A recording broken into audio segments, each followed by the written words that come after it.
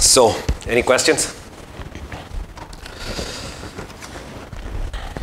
Okay, so what we will do today is sort of the final bit in some sense of this Unruh effect, where we kind of connect with this sort of older way of doing it, which is to compute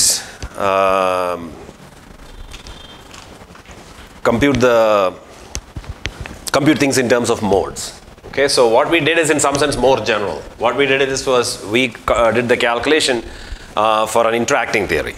Okay, so interacting theory or a generic theory, all it needed to do was that it had to be Lorentz invariant and Euclidean invariant in the Euclidean signature. So that's all we needed. So, and finally, the final message that we extracted from all of that was that we could write down the vacuum state of Minkowski space in this form. Okay, in terms of the Rindler modes, Rindler eigenstates, if you like. So, and the thing that I emphasized there was that because it was a path integral derivation, we didn't really need to make sure that these things were free theory modes. But we can be a little bit more explicit if you have free theory modes, because the thing that you get when you have a free theory are creation and annihilation operators. Okay, so when you have an interacting theory, you don't have creation and annihilation operators, but the path integrals basically let you write the vacuum state, the Minkowski vacuum state, in terms of the spectrum. Okay, so that's what we did. So if you had magically access to the spectrum of the theory, then we can do this calculation. Okay, for any quantum field theory. So what we instead want to do today is that we want to make things more explicit in some sense and connect with this old way of doing it, which is to write it in terms of Bogoliubov transformations and so on. I won't really, well, I mean, I'll finally write down the Bogoliubov transformation, but you know, we don't have to say the words necessarily. Okay, so that's what we have. So okay, so and in this, so you can take a look at Harlow's lecture, which is sort of what I'm following here. So that's kind of a place to look at. Yeah, so now we want to write these things for free theories. Free theories make things more explicit. More explicit, in particular, introduce. So, and as I said, you know, last time towards the end of the lecture, what I said was that free theories are not just a toy, but they are also important from a sort of fundamental point of view for holography. Okay, so what we'll first do is we have to look at how to split the space-time. Okay, so this was our familiar picture by now. Okay, so the idea is that we are doing all the hard work with Rindler, and then we can just, you know, I can say some words and believe that things work similarly for black holes as well. So that's our goal. Okay, so that's the reason we are spending time with Rindler and doing sort of Rindler in, let's say, somewhat fancy ways, or like connecting with path integrals and various things like that. So that all the tools that we need are kind of built, and then we can hopefully just go ahead with things fairly straightforward. Okay, so this is our left wedge, this is our right wedge. Okay, so and the thing that I mentioned was that if you have a Cauchy slice like this, if you know how to do your mode expansion in this guy and this guy separately, the idea is that this is equivalent to knowing the mode expansion in the Minkowski slice, this total slice. Okay, so the idea is basically what we'll do is we'll write our wave equation. We will solve the free wave equation. Okay, so the free wave equation means the massive scalar field equation in the Rindler wedge and also in Minkowski, and essentially the goal is to connect these two things. Okay, so the first thing to do is to identify a suitable mode expansion in the Rindler wedge. In the Rindler wedge, in the left and right Rindler wedges. Okay, so we already have a coordinate system, and we want to solve our wave equation in that coordinate system. So in general, we are interested in t, x, y, z. 3 plus 1 dimensional example. But so that's where we'll start. But at some point I will, so the equations will become too complicated. Complicated in the sense the wave equations will become Bessel functions and all that. So at that point I will say that, okay, there is a simple model where things are extremely tractable and all the physics is actually there, which is the case of 1 plus 1 dimensional Rindler with massless scalar. Okay? So the extra stuff will just essentially just complicated our lives with, the modes will be more complicated, very roughly speaking. Okay, so that's what we are going to do. So this is our starting setup. So, but we'll start here. Okay, so and the modes here we will call FL and FR. If you remember from our definition of the Klein-Gordon inner product, this is the notation that I used for general modes. Okay, so and oh, is it mine? Let me just turn it off. Sorry.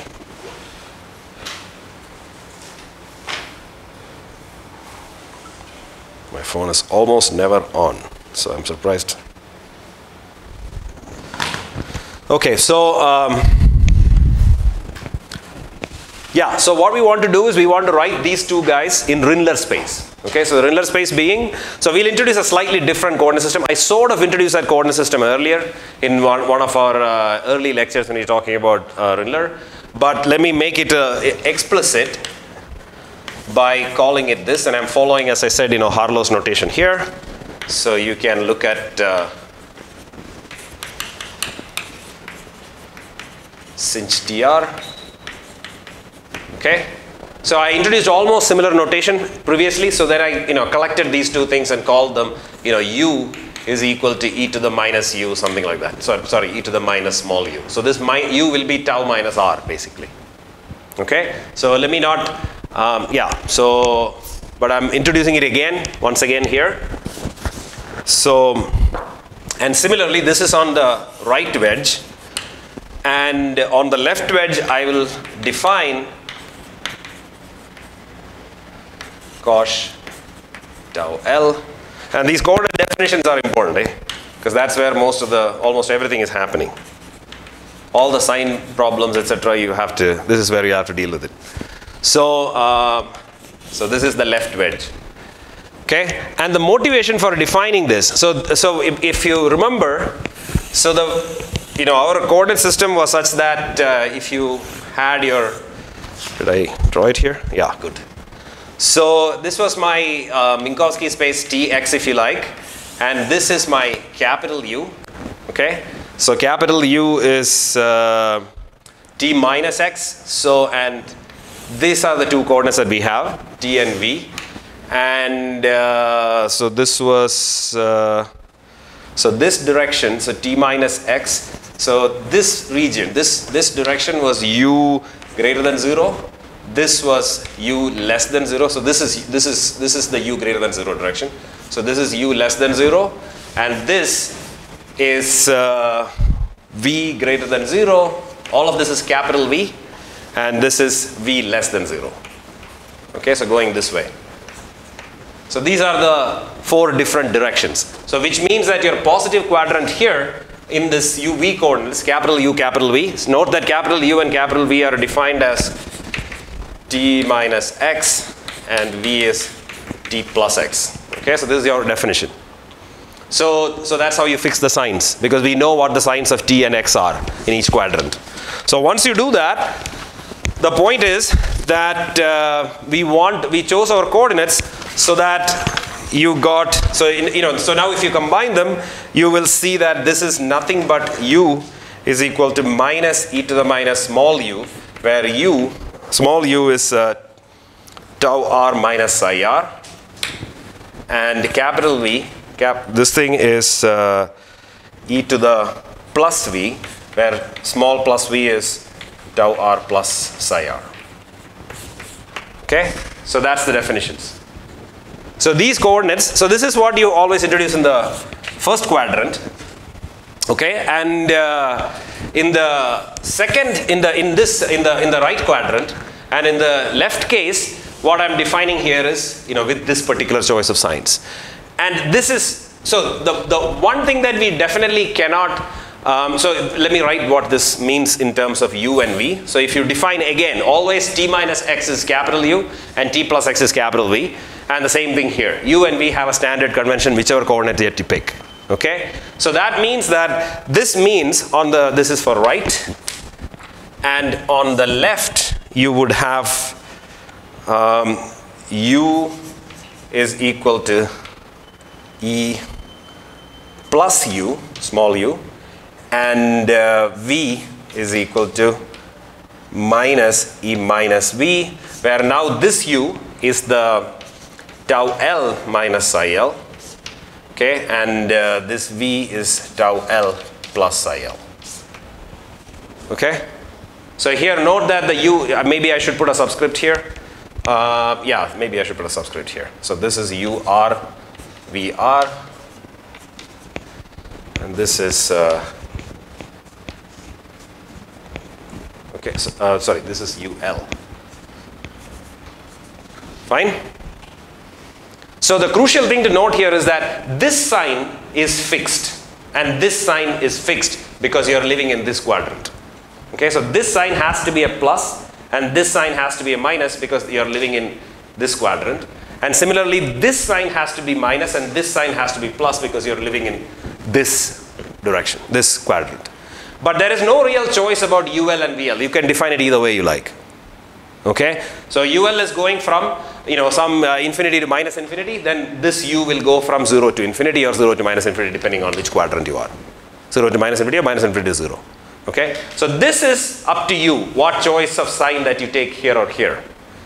Okay? And so we are going to make a specific choice motivated by, so this particular choice that I have written here, so this is the sign that I was emphasizing when I first introduced this, you know, cross color, you know, this thing. But this sign is, now I'm going to treat it with some care because we want, so if you remember there was this CPT transformation that we worked with, right? The CPT transformation is kind of an important ingredient in all this business. So that CPT, what it does is, CPT or more correctly CRT, what it does is we want it to do this under, or let me start with here.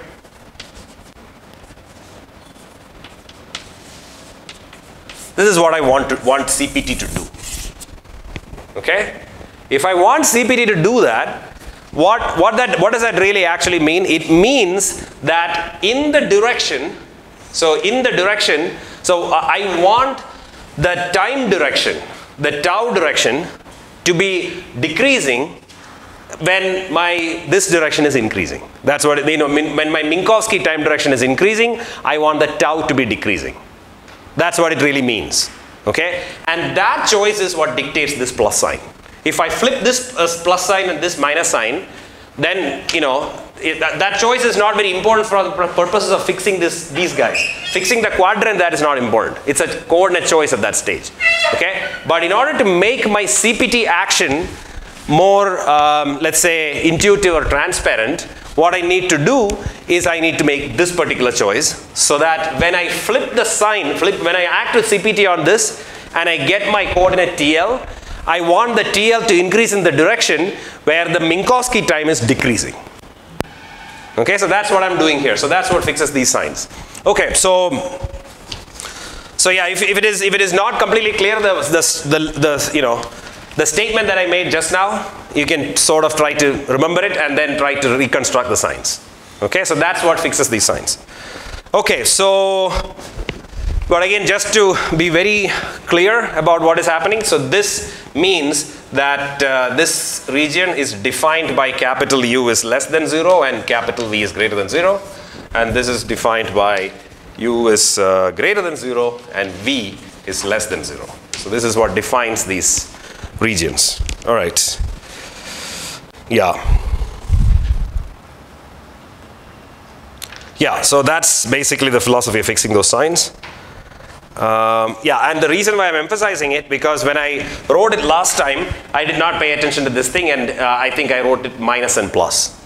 Okay? Because I didn't, at that time, the only thing I wanted to fix was these regions. The fact that these coordinates span these regions. But now I care about the CPT action as well, so these signs are important. Okay? So yeah. Okay, so with that, but all said and done, the only thing that is happening is that, from my Minkowski coordinate x and t, on this wedge I'm going to use this coordinates, and on this wedge I'm going to use this coordinates. Okay, so note that x and t are valid everywhere on this diagram, but psi r and tau r are valid only here, and psi l and tau l are valid only here. Okay, so those are different coordinate ranges. So now I can write down my metric in this Rindler coordinates. Okay, and y and z are the same. Okay, the y and z directions, I'm working with 4 dimensions. So the y and z directions are basically the same. They just sit there. That's why I'm not writing them. Okay, so even for Rindler coordinates, the y and z remains the same for Rindler as well. So the metric is equal to e to the 2 psi r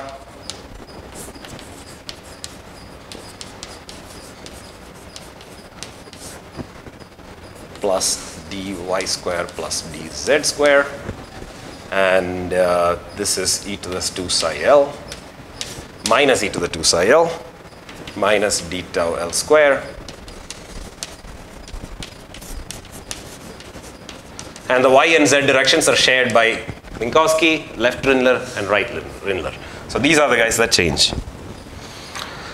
Okay, so, and the goal now, so this is, because we know that this is a globally hyperbolic region, now we can solve lower wave equations in these coordinates. Okay, so, and that's what we are going to do.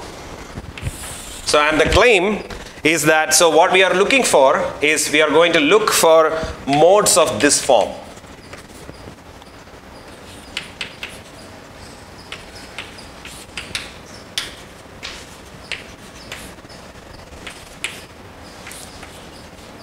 Okay, so this can be, so this equation, this is the definition of the mode, because I have chosen my tau direction with the,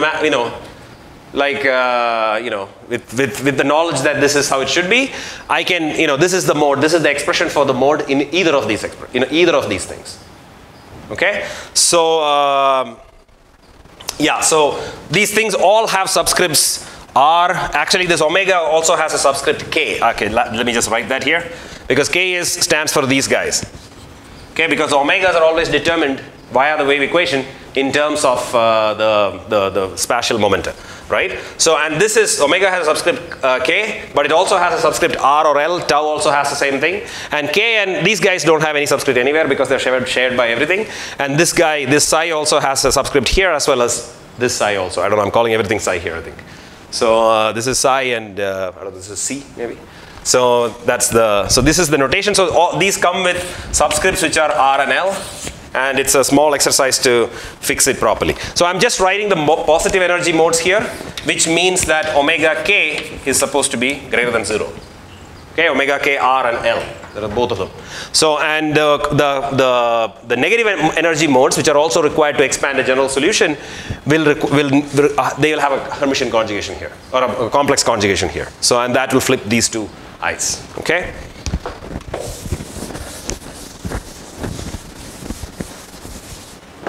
Okay, yeah. So this choice will take care of the tau L, and like tau L goes in the direction of decreasing Minkowski time. So this choice will take care of that. Yes. So I can, yeah, so this mode is basically positive energy with respect to tau L. Okay, so that's what that mode is. So yeah, and it is engineered so that that'll work out. So now the point is, so the crucial point here is that now, so now I'm going to expand my Minkowski field, scalar field, and I'm going to write it like this. So we won't care, like I don't want to carry around all these d cube omegas, all the Fourier, these things, etc. So the thing that the statement that we want to make will be clear, without all the details of all the modes, but they are not entirely completely trivial. So you sometimes have to worry about normalizations, etc.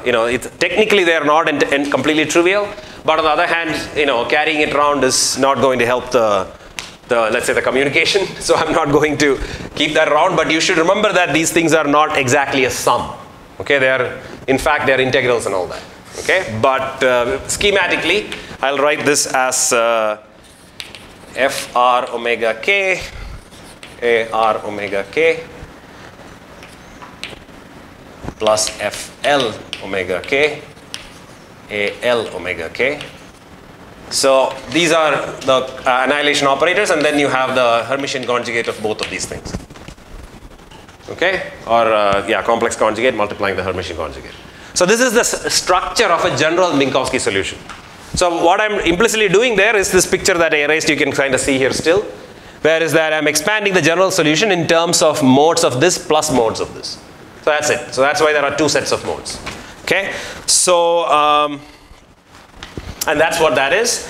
And the observation is that, so of course I forgot to mention one thing, which is that if I plug it in, so the idea is that these things should solve the Rindler wave equation. Okay, these guys are solving the Rindler wave equation, not Minkowski. So, and if you write it out explicitly, so these things have been engineered to take care of the isometries of the space. Okay, so these will just, they will all lead to trivial equations. But the one that is non-trivial is basically this.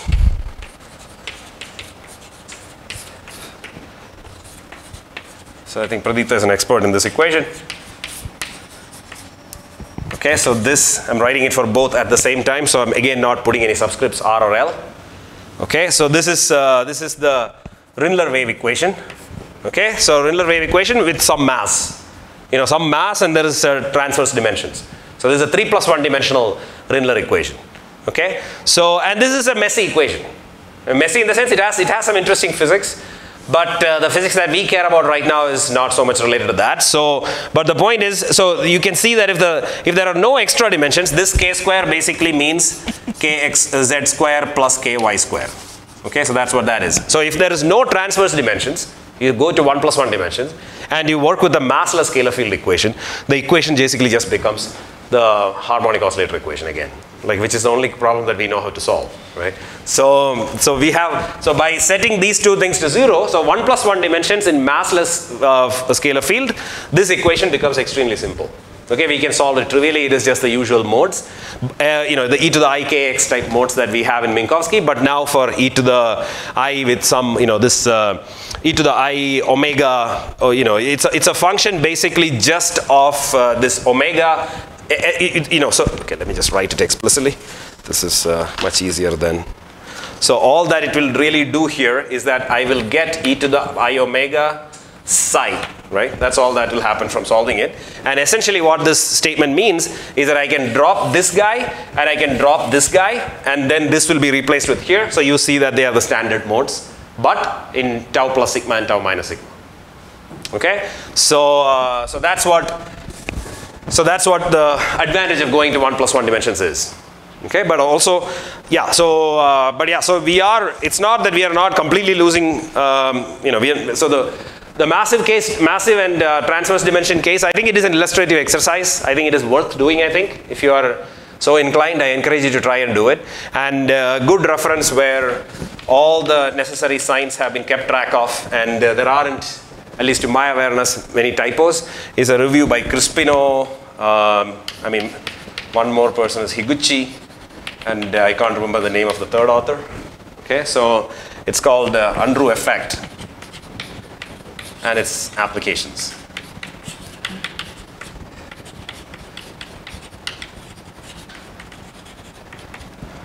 Okay, so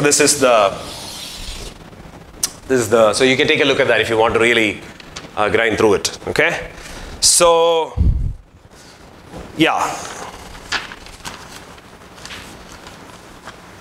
right. Any questions? Yeah. So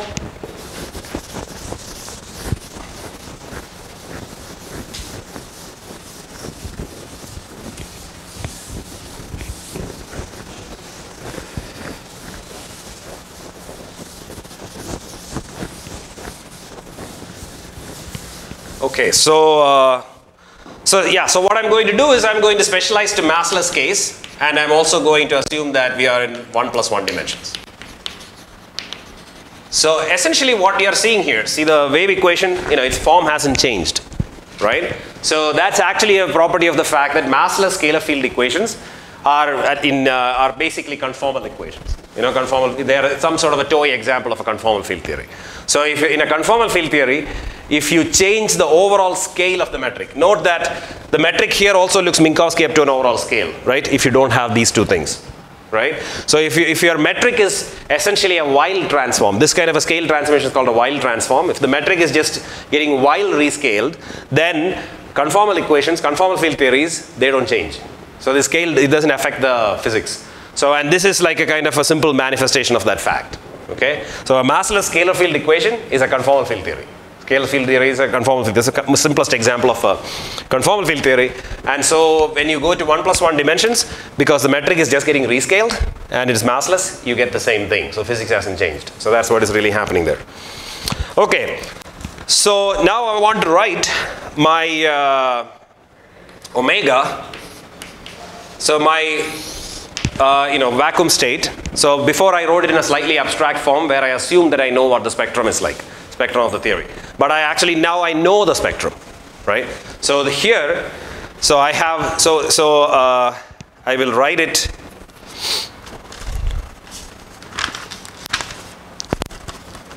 like this. So let me write it. So yeah, so this is one place where I am again being a little quick. I'll explain some of these things.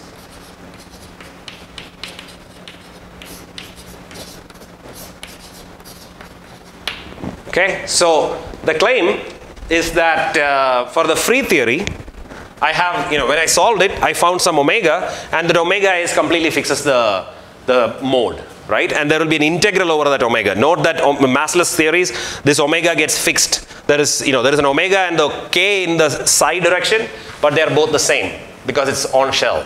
So that's what this equation is really doing.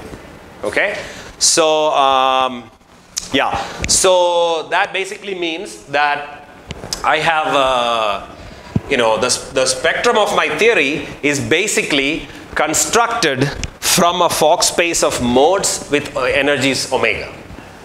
Okay, that's why this n omega is coming here. Okay, so because it's each level is n omega. But then there is also one more thing which I'm really not, you also have to look at each omega. Okay, so because if this problem has, you have an integral over all the omegas here, or integral or the sum over all the omegas. That means that corresponding to each of those guys, you basically need to, take a product of all of them. You see what I'm saying? So this normalization I'll fix in a second. This is basically just the statement that omega I here is n times omega. Okay, and this is basically what is counting the levels. Okay, and this is the sort of the part which is like it's a discretization essentially. It's a discretization of my integral that I want to do in omega I, and in principle I can make it an integral, but the price that I have to do is that I have to make my oscillators somehow smoothed out by a smoothing function. Okay, and I don't want to do that, and it's basically just a waste of energy in some ways. So I will not do that, but if you want to take a look, you can look at this review, how they do it exactly. So the point here is that I'm basically just thinking of them as discretizing the omegas and then just taking the the product of tensor product of over all of them.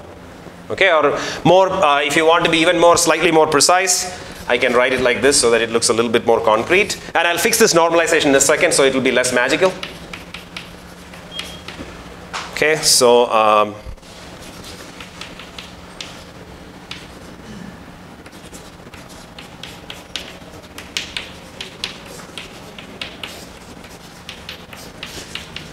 okay, so this is what I'm really saying, but this is sort of written in a notation that is more adapted to Harlow. Okay, so yeah, so this is basically the spectrum of the theory, and the normalization here is fixed using the fact that if you remember my rho Rindler was 1 by z e to the minus 2 pi omega I. If you remember. Okay, so that was my the rho Rindler that we computed. So, and if you demand that the trace of rho is 1, that'll you'll basically find that Z has to be equal to sigma over I e to the minus 2 pi omega I. Okay. Okay.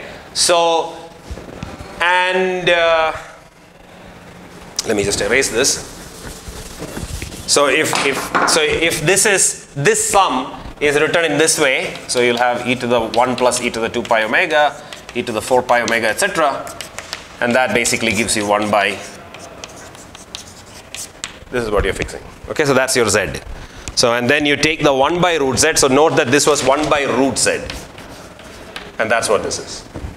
Okay, so that fixes the normalization.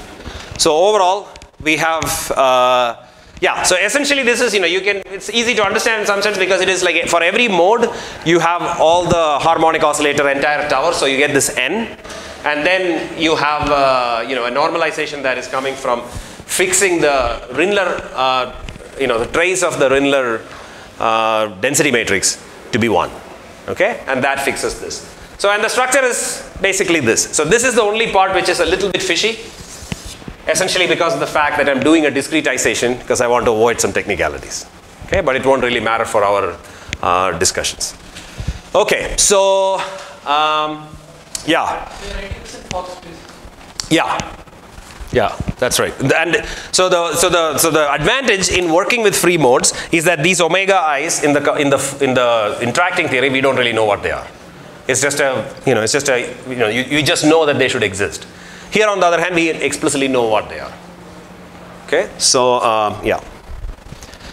Yeah, so it's a pretty complicated expression, okay, but it's a free theory. It's a complicated expression because you have modes corresponding to each omega, and then you're looking at the tower of harmonic oscillator like guys for each of them. That's why for each omega there is a tensor product like structure, and then for each of those omegas you have this, levels which are getting populated.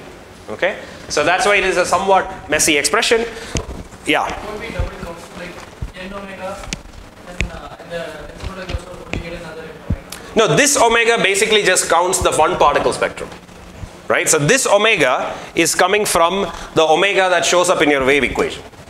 So that's essentially like, you can think of it as a k. So because in it's slightly more, so in higher dimensions, for instance, this omega would be fixed. Let's say, in at least, let's say if it is Minkowski space or something, you will have kx square plus ky square plus kz square, right? So each of these, so what you really have is an ak and an a dagger k, if you like, okay? But then you can act with each of them as many number of times as you want. And that's where this n is coming, okay? So this omega you should compare to this k. So the case that you are integrating over, in the mode expansion, which translates basically to in the state when you write it, it becomes a tensor product like expression. So this omega is coming from the case in the problem, and that's the reason why, and this, this n is coming from the fact that you can act with each of those a daggers as many number of times as you want. So this is coming from the multi-particling, if you like, and this omega is coming from the single particle spectrum. Any other questions?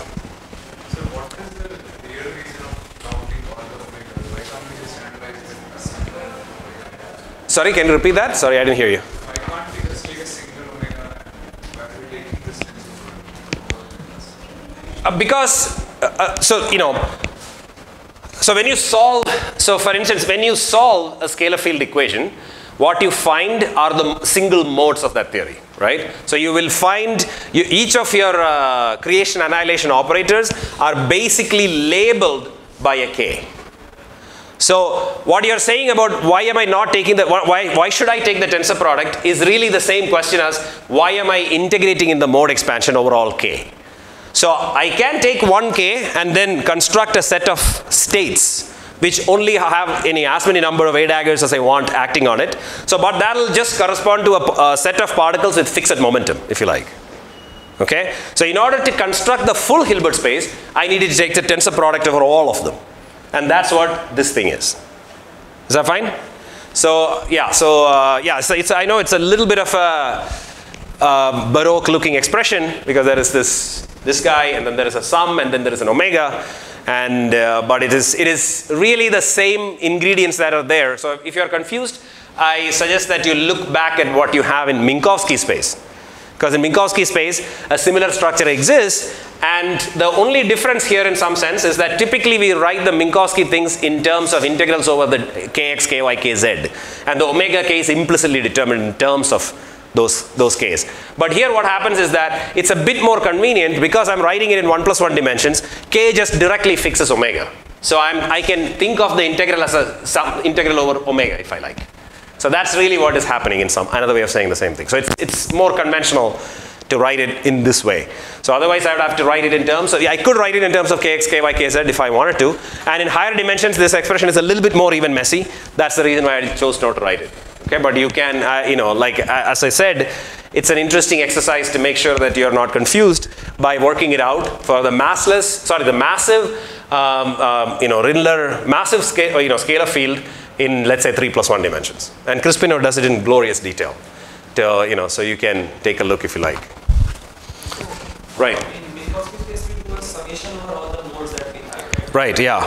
Yeah. Here we are doing the direct product. So Yeah, so that's in the case of the mode expansion, right? So if you're trying to construct the actual Fock space, you will need to take products of each of them, right? So if you're writing the mode expansion, yes, you have a sum over every possible mode.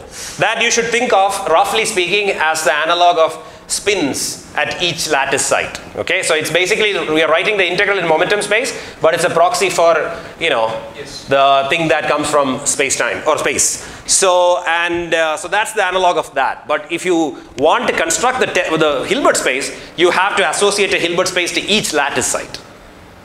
See what I'm saying? It's basically the difference, the analogy is between, if you have a Ising model, you write this as sigma I plus 1 or whatever. Okay, with some other things also, but I don't care. So this is I, so this is a sum. But if I construct the Hilbert space of Ising model, I have to take a tensor product over each lattice site. You know what I'm saying? So there will be a qubit here, a qubit here, a qubit here, a qubit here. So the full Hilbert space is the tensor product of every lattice site. Okay, so that's the analog of this tensor product here. but maybe this can also translate to, because this is a type of e to the power beta h type of Hamiltonian. Like if we replace this summation over that exponential. E to the minus beta h is a density matrix. Here, this is showing up. This is a thermophile double state. This is a pure state. It's not a density matrix, but it's an entangled pure state between the left and right Hilbert spaces. Okay, so this is not directly. I mean, it is related at the end of the day. This pi is basically beta by 2. But it is not, it's not a Hamiltonian or anything like that. So it's a very specific entangled state in the Hilbert space, the tensor product Hilbert space of h left and h right. The state is at a specific tau L and tau R, both equal tau L and tau R here. Can you say that again? Sorry. If the state is at a specific tau L, tau R, are they equal on a specific? Oh, you mean like, am I looking at some specific time? Right? Yeah, I mean you could ask, Minkowski vacuum, you expect it to be time translation invariant, right? So first of all, you have to specify, it is true, I mean, you can think of it as defined as the t equal to 0 slice. And then you can talk about how it will evolve under, let's say, a Minkowski Hamiltonian. Because this thing can evolve under Minkowski Hamiltonian, right? And that's an interesting question for various purposes. But one thing we can be sure of is that this is a boost invariant state. And the reason is that if you boost this guy and boost this guy, the two guys will get signs in the opposite way. Okay? So which means that it will basically just cancel off. Okay, so yeah, so I don't know whether that is yeah, so it's yeah, so This is defined at a specific Cauchy slice, and we will evolve it. sorry? This is defined at a specific Cauchy slice, and we are going to evolve it with the specific Hamiltonian. Yeah, that is true. Yeah, yeah. So this is basically the t equal to 0 slice. I was thinking about some tangential thing suddenly. But this is the t equal to 0 slice, and you're, this state is, you can think of it as being defined, here. And the point is that from now on, you can evolve it. If you want, you can evolve only the right or the left half with the, let's say, the Hamiltonian of the right wedge or the left wedge, or you can evolve it with respect to the Minkowski time evolution, which also you can do. Because this state is actually living in the Minkowski vacuum, Minkowski Hilbert space. Yes, because if you act with a Hamiltonian that is, or any operator that is well defined only on the left Hilbert space, that will just evolve this guy. Right? It'll pick up some phase or coefficients or whatever, and it'll do that, and this guy will also do similar things. And you can again interpret that as a new state in Minkowski Hilbert space as well. Right? Because whatever you do here, it will end up giving you something, but ultimately it is it's an operation that, it's a state that lives in the Minkowski Hilbert space. Right? So you can always interpret it that way. So yeah. So coming back to the statement that what Pradipta was asking. So the question is, why is it that here it is a sum or integral and here it's a tensor product? And the answer is basically that this is, the analogy to keep in mind is again the Ising model. So the Ising model has a sum here, and if you're taking the tensor Hilbert space, you have to take a tensor product of all of them. Okay, so that's what you want to do. Okay, so I think that is... One more question. Yeah, sure. This case of NL, what to the I star L, the number operator, that's a good question. Yeah, so that's, so this is again related. So I think you could ask, why is it that I have not written N star here? Because it has to be the CPT conjugate, right? But the reason for that is that I have chosen time reversal, as I mentioned last time. So N star will basically be minus N, if you like. You know what I'm saying? But minus N means that the energy of the state is negative of what it used to be. And we don't want that because the theory will be unbounded from below. So instead what we do, that's precisely the reason why we have chosen time reversal to be a anti-unitary operator. So if it acts on this thing, it basically gives you the eigenstates remain as they are, or the Hamiltonian doesn't flip sign. But instead what happens is that the I is what flips sign. So state remains as it is, we don't have to worry. But there is a subtlety, because if you go to higher dimensions, for instance, what CPT does is, or CRT does more precisely, is that you have tau L or tau R psi R going to minus tau L minus psi L. This is how we have defined it, right? So if this is how we have defined it, then what happens is, if so time evolutions, your modes will basically pick up, so what you do at the level of states in the Hilbert space or at the level of operators is that you do this operation and then you do a Hermitian conjugate. That's what you do. So if you do this flip here, so you can see that this mode, if I do this, this has to have a TL, TR for each of them. I do a flip, and then, because of that flip, this will pick up a plus sign. Okay, but because of the Hermitian conjugation, it will again come back to a correct sign, but in the process this guy will get a negative sign. Okay, so if I do that, then there will be, this omegas in higher dimensions will basically be functions of case, and then the corresponding omega for this guy will have to have a negative sign associated with it. Okay, so that is also part of the reason why I didn't want to get involved in it. So it's like introduces more notation than necessary. Okay, yeah.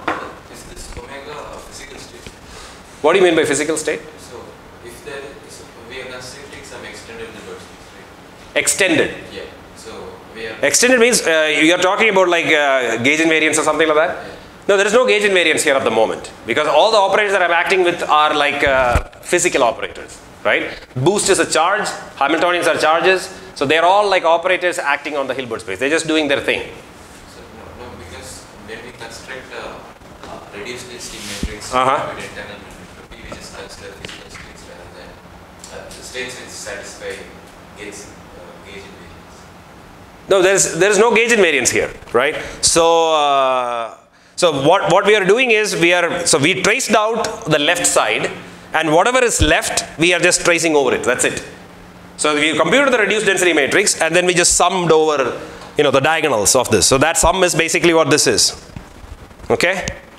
So this is what that sum is. I don't know whether I answered your question. I think you have but maybe you can try asking again, because I think maybe other people also have the similar question. So it seems like there is some conceptual issue. I'm asking if there is any inherent gauge symmetry in that gauge. See, so whenever there is a symmetry, it's a question up to you whether you choose to gauge it, right? When you say that some gauge symmetry is there, what it really means is that you're acting with an operator, the state changes, and you declare that both these things are the same state.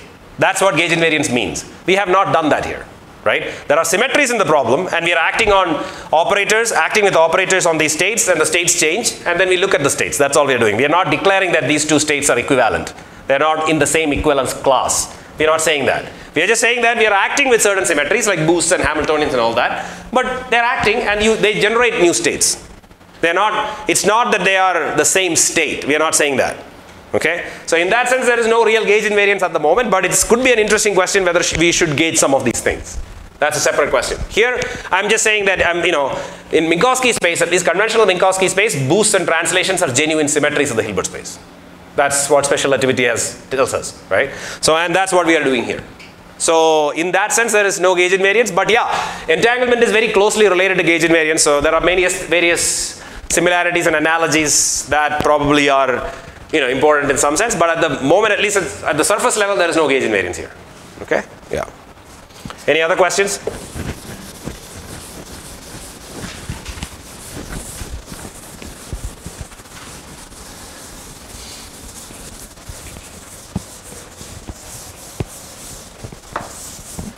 Okay, so so now I want to write, so where is my, so this thing that I wrote here, now I make one observation, okay? I'm just going to make one observation, and so I'll define two operators, which is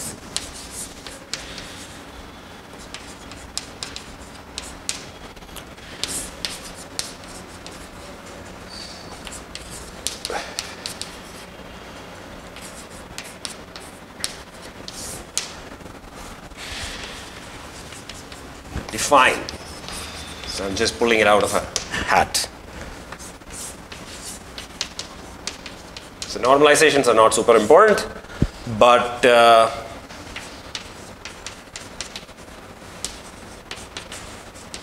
okay, I define two operators, and you can check that both these operators, either of them. So if you act with that on this guy, the state will vanish. Okay, so this operator essentially is an annihilation operator for Minkowski vacuum. Okay, so and similarly this. Okay, so in some sense, what we are really saying is that so in a sense, we will come back to this in some more detail eventually. So one way to look at, so essentially what we are saying is that these modes that we have constructed here are kind of like the Minkowski creation annihilation operators. Okay, so that's essentially, I just wanted to make that one little observation. All right, so this particular modes, so this is an example of, if you like, a Bogoliubov transformation. So what we are seeing here, the fact that the A's and A daggers mix makes it a non-trivial Bogoliubov transformation. Okay, so you had a right Rindler guy and a left Rindler guy. So note that, but it is a little bit tricky to call it. It's like, people, in many cases in quantum field theory in curved space, what you mean by Bogoliubov transformation is that you have the same Hilbert space and you have different A's and A daggers acting here. But here it's a little bit more tricky because this and this are acting on different Hilbert spaces. But nonetheless, there you can add some identity operators, etc., and think of it as a suitable Bogoliubov transformation. So this is an example of what? Okay, so I think I will, so that's all I wanted to say about Unruh, and hopefully we have enough understanding of these things to now just kind of wholesale go from here to black hole stuff. Okay, so the things that we have discussed here are kind of all that we will really need. Technically, I think we are in fairly good setting. So now hopefully, it will be more story-like, you know what I'm saying? So, but the things that we are going to talk about obviously are important anyway, because black holes are obviously, there is, what is the difference between a black hole and just Rindler space? That's sort of the question in some ways, right? Okay, so but I'll conclude today with one more comment, which is to do with entanglement, because yesterday I mentioned some things and I didn't have time to talk about it.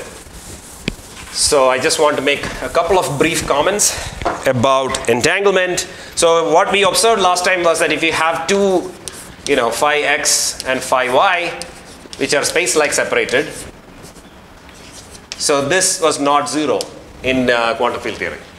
Okay, so we notice that these guys are operate these expectation values basically in space-like separated expectation values have very universal behavior in both in the infrared, which means long distances, as well as ultraviolet, which means short distances. So that's what we noted last time.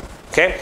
So except in the case of conformal field theories, where it doesn't depend on the length scale at all, it's always as if, you know, it's the same exact behavior. So that's what we noticed. But the crucial point that we said was that there is non-trivial entanglement. And we also noticed that one-point functions vanished. Okay. So now I just want to build an analogy to say what this is an example of entanglement. Just to say again using Harlow's analogy is that let's consider a ket of this form, which I can write it like this. Okay, so this is, if you like, it's a bell pair or something. Okay, so,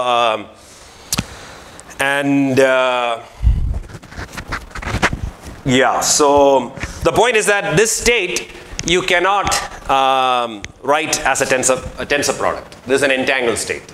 Okay, and one way to test that is that you can check that one particle, so this xi, let me define this Pauli operators, which is 0, 1, 1, 0.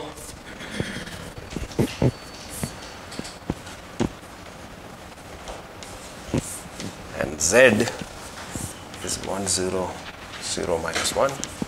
Okay, so these are my Pauli matrices, and I'm following the kind of the quantum information notation where, you know, in particle physics we usually typically write it as sigma x, sigma y, but because this is more convenient for us because it avoids one index because we will need our indices.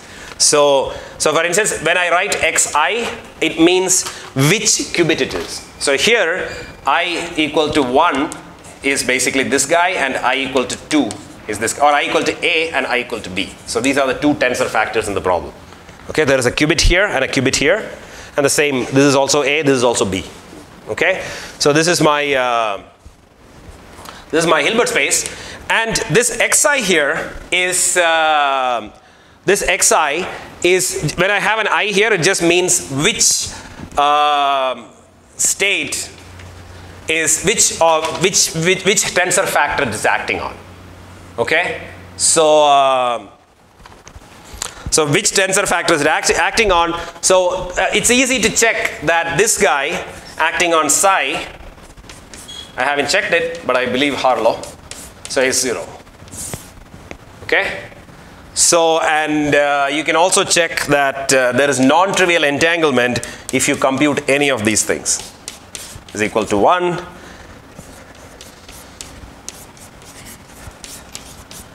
Is equal to minus 1, and similarly there is also z1, z2, psi is equal to plus 1. Okay, so these are the three things that we have, and they are not vanishing. Okay, so they're not vanishing, and what you get is it's an analogy with what we had here. The 1-point functions vanish, but the 2-point functions don't.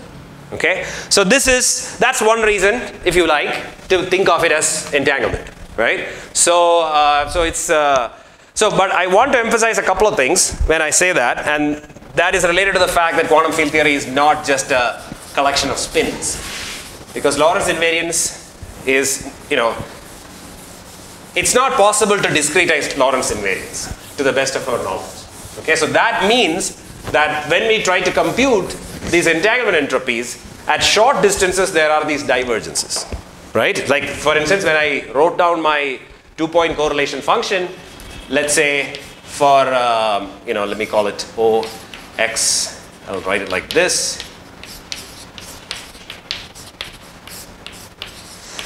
Okay, so this is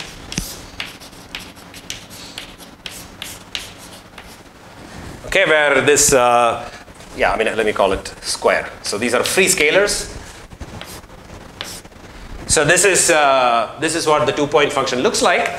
So if the 2-point function in a conformal field theory basically looks like this, and this is just a, you know, token example. You could work with other theories as well. But the point I want to make is that when X and Y are close, this blows up, right? And this is, the key point about this is that this is not a feature of, so it typically, for instance, this entanglement here is very closely related to the state that you're considering.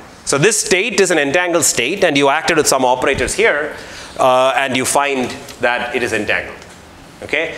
But here, it is believed that the entanglement between, in the state, the entanglement that we are seeing here, it's a universal divergence that you will see in any state in quantum field theory. So if you have a quantum field theory and you take any state, it doesn't have to be the vacuum, and you compute this, most of the time you're not able to compute it, but you can argue for various reasons in some various cases, and what you will find is that this is always universally divergent. Okay? And so, it is believed that it is not a property of the states that you're working with, but it's a property of the algebra of operators. So the algebra of operators basically means that if you have a subregion, if you have a subregion like this, operators acting on this particular subregion is the algebra of operators in that subregion. So this is a well-defined idea in quantum field theory, because as you know, operators are basically labeled by some x, which is x is basically the location at which the operator is acting, or operator is labeled by. So if you give me a subregion which is basically an infinite list of x's, this is basically just x's, right? So some spatial location. So which means that I have a set of operators that act there. So the set of operators that act on that subregion is what forms an algebra. Okay, so that essentially, because operators satisfy some algebra, they have some commutation relation or whatever. So that gives you an algebra, and the claim is that in quantum field theory,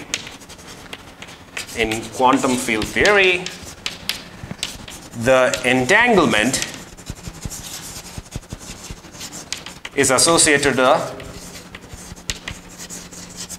entanglement between subregions is associated to the operator algebra on that subregion, on those subregions. Okay? And this is a universal ultraviolet divergence is there in all quantum field theories, and because of which this is a currently active area of research. It's like the kind of in the last couple of years, there has been a lot of work on things related to this. So yeah, let me not say much more about it, but I think it is a good place to stop and take some questions. So every subregion has its own operator algebra, so some things that are true in some subregion won't be true in some other region. Would that be something? Yeah, that is certainly true. That is certainly true. But yeah, I mean, we are operating in some other operator algebra in some other subregion and some other subregion. Yeah, so the operator algebra, so the acting on a subregion is not quite the way to think about it. It is the operators are associated to that region. So because operators are labeled by x, right? But if you want to act on something, you have to act on a state. And that state is, roughly speaking, associated to the entire Hilbert space of the quantum field theory. Okay? Local, but the operator is local. Operator is local, exactly. So, and the point is that the entanglement entropy between subregions is not associated to the state localized in that subregion, because there is no such notion in quantum field theory, but it is associated to the algebra. The algebra is, the localized thing that you have is the algebra, and not the, not a state that is localized there. So for instance, the vacuum state of a quantum field theory is basically, it's a global object. So for instance, you might say, oh, why did I then work with, the Hilbert space or Fock space of Rindler? That's a kind of a nonsense thing to do. For the claims that I made, the claims turn out to be correct, and I was kind of treating it as a sort of, half a spin system here, half a spin system here, that you can kind of keep that in mind. But it is not completely true. It's not really like, I should not really be writing these, this Rindler modes. I should not really think of them in terms of, as there is no such state which is not entangled. So if that tensor factorization that I wrote was completely true, right? So I wrote this omega as a thermofield double which involved some IL and IR. Right? If this was to be taken literally, with some coefficient here, okay, so then I could imagine the possibility that I had a state that lived only on the left factor, and then it would not be entangled at all with the rest of the stuff. But in quantum field theory, that's not possible. Okay, anytime there is a set of operators that act on some subregion, then the entanglement entropy associated with that in the other subregion is always divergent because of the short distance divergence. They exist only in their entanglement. Yeah, so this state is way better defined than the individual things on the right hand side. That's what I'm saying. But the calculations that we did, there are various reasons why they are quite reasonable. So they are not, you know. So, yeah, so, and in fact, yeah, I mean, yeah, so I mean, there is, in fact, I mean, there are very recent papers from maybe a couple of months ago which say that even though the standard, so one thing I did not say here is that, so there is a class of this, the branch of, let's say, quantum field theory or physics or whatever that studies this kind of thing is basically the study of von Neumann algebras. Okay, so these von Neumann algebras. So one fact, I mean, you don't have to know, I mean, what they are, but the subregions in quantum field theory are associated to what are called type 3 von Neumann algebras. Okay, and type 3 von Neumann algebras do not have this, they don't have localized states, for example. Okay, so, and, but yeah, so the one observation that has very recently been made is that by only using the ingredients that are there in quantum field theory, you can actually elevate this to from type 3 to what is called a type 2 algebra where things are better defined. So for instance, yeah, I mean, anyway, so I'm kind of going, you know, if you want to take a look, there is a paper by Jefferson and somebody else, can't remember. It's one more person. Sorry?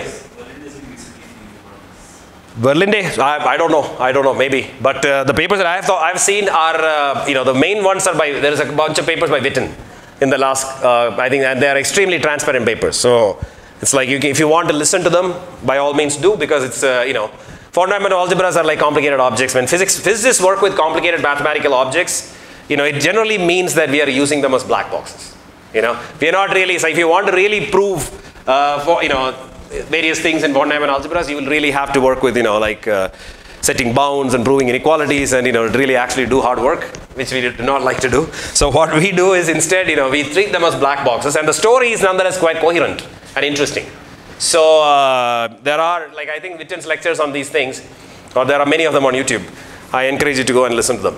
Okay, so, but this particular thing that I mentioned is, I don't think he mentions that, but it is just the fact that there is a sense in which quantum field theory, local algebras in quantum field theory can actually be elevated, local algebras in subregions, you can, you know, elevate them from type 3 to type 2, you know, and type 2 is better because some, you know, at least density matrices are well defined and so on. So that kind of construction is basically a paper by Jefferson and I think his student. Okay, so I think I'll stop here. Any other questions? Yeah, let's, yeah. Huh? Does it mean that like if I took any state on a species size and this statement is true for any state, that's all this means, right? The statement that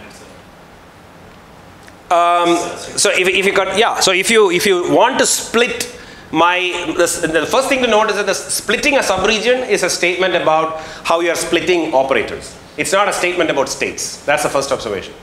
Because what it is really saying is that operators living in the subregion are basically what is basically forming the operator algebra of that subregion.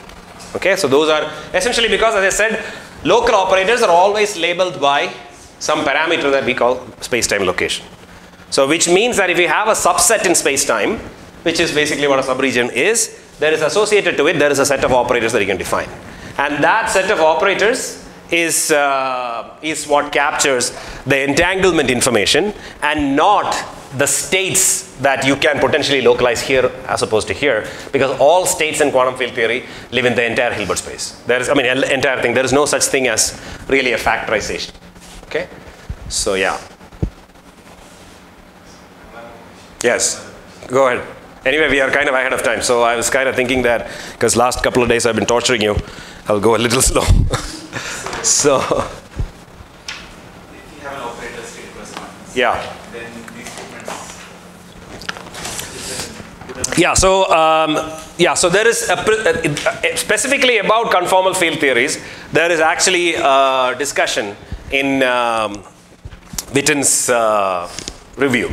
So since I think I will let the master speak.